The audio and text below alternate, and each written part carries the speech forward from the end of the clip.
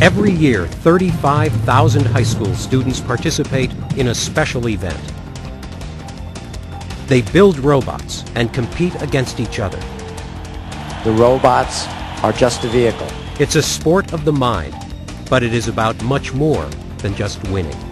If I didn't have robotics, I would be a dull person. Think about the men and women who have studied and put their knowledge up for you. This competition will change these young people forever.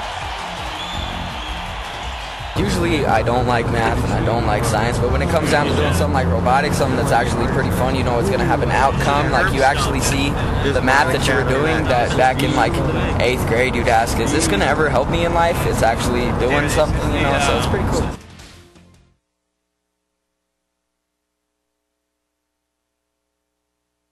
Caitlin and the Ratchet Rockers are depending on a good start. Oh, guys, Eric! Disaster strikes in a crucial early match. The top of their robot arm breaks apart.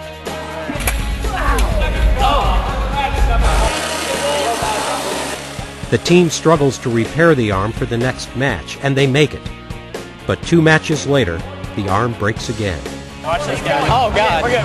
That's not good. Keep coming back. 32 out of 45. It's not bad. That's not good. It's not bad-ish. Get the blue ball. No.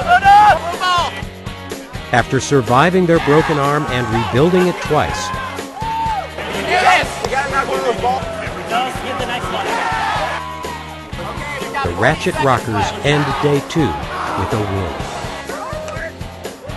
The Ratchet Rockers' enthusiasm remains high, but their robot is still struggling. Hey, the arm work, that's a miracle in itself. In the last match, it all comes together for the team, but still it is not enough.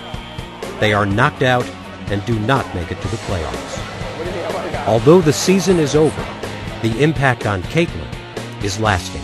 I'm kind of stuck in between whether or not I want to go into engineering and stuff. Like, this whole experience has really changed my life. Like, I am actually seriously considering going into engineering, and I would have thought that was the total geek thing to do and all this other stuff. It's totally the geek thing to do, but you know what? I actually think it'd be extremely fun.